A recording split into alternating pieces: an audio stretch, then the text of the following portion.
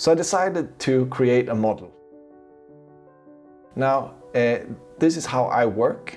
I haven't actually structured it into a model before, but I found that very useful in order to explain it right now. So, as you can see in front of you, this is the model that I use. And what you see is on the left-hand side, you see mining, analysis, and targeting. And that is sort of the process that you go through, those 3 steps that you always have to go through, which is you have to get data from some place, you gotta think about it, and then you gotta create something in which way you can use it. So that's mining, the gathering, analysis, the sort of, you know, baking the data, analyzing it, and then there is targeting, you know, when you're actually starting to use it to get better results.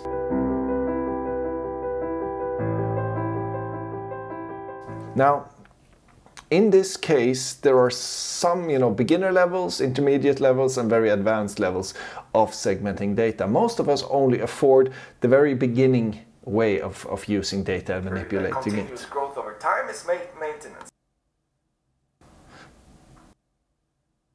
So, although all of us are supposed to mine, analyze, and target using data, we have to do it very different ways based on our experience level, our budget, and many other, like how big our corporation really is.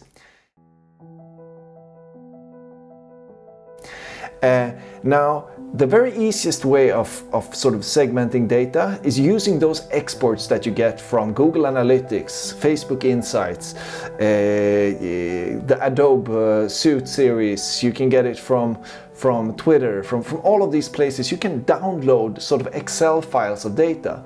So that's sort of the export beginner sort of mining that you can do. You should try to sort of, you know, find patterns in those people who are doing what you want them to do, and those you put into buckets.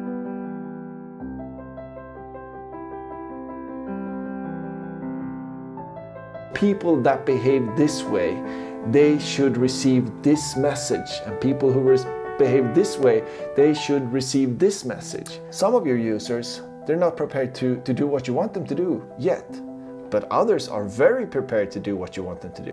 And this is how you should use segmentation, to give people the messaging at the very easiest level. You should give people the messaging that they might find useful at that point in time. So that's how you segment your different users. So there are these things called APIs. APIs work as open doors into databases where you can fetch a lot of data. That data comes usually, I must say, in a structured format. Some APIs are better than others. If you want to see what kind of APIs there are out there, Google list of APIs and you will see that there are thousands and thousands and thousands of APIs that will give you data for free for you to then use in your applications.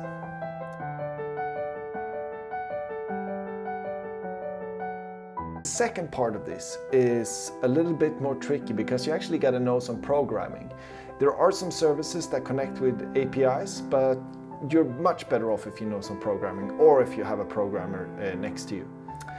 Then what I recommend, once you have APIs that you've connected to, you should program some kind of machine learning, meaning a code that sort of analyzes all the data it comes in contact with. Because the benefit of connecting with an API is that you will get new data all the time. So if you program some kind of machine learning, that will be able to sort of figure out what is the best thing to do right now. And how should we change our communication over time, how we adapt to new circumstances. That is what machine learning will actually do. It will teach itself to get better, will improve and become more sophisticated as to what it can create. Now, most machine learning frameworks, artificial intelligence, if you just like program something continuously, so definition problem here.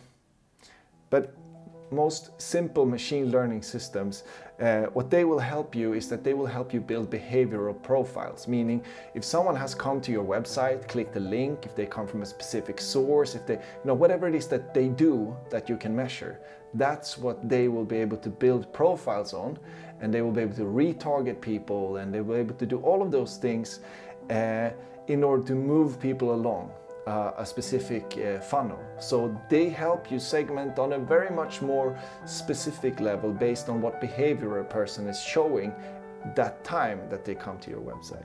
So you don't have to guess as much. So that's what the machine learning will do for you. It will create behavioral profiles that will then be automatically implemented into whatever marketing it is that you do.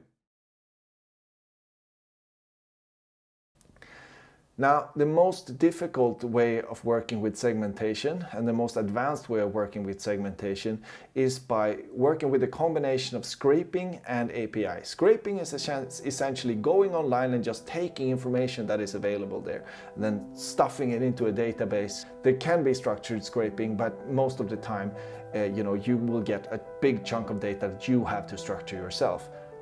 Unlike the APIs, where this data comes to you in a structured format most of the times, that data amount will become so big that it will be close to that big data that everyone talks about really, really fast. And so you will really need an artificial intelligence to be able to help you out with interpreting and with reprogramming sort of the itself and the machine learning doing all of these sort of suggestions to you.